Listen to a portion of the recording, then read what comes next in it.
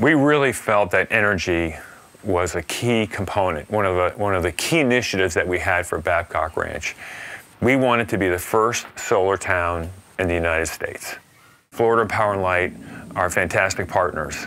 They have the same drive and determination, the same ethics, the same goals and objectives and the things that they're trying to do within their organization. And one of those things is to really think about renewable energy.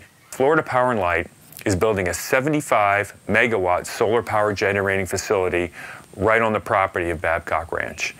That's 350,000 panels they're putting on 450 acres. It's remarkable what they're putting together and something we're incredibly proud of to be a part of.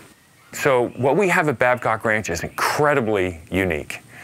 When you turn a light switch on during the day at Babcock Ranch, it will be powered by solar energy. And when the sun goes down at night, it'll then be powered by natural gas, making the combination of those sources. Babcock Ranch will have the cleanest form of energy of anywhere in the United States.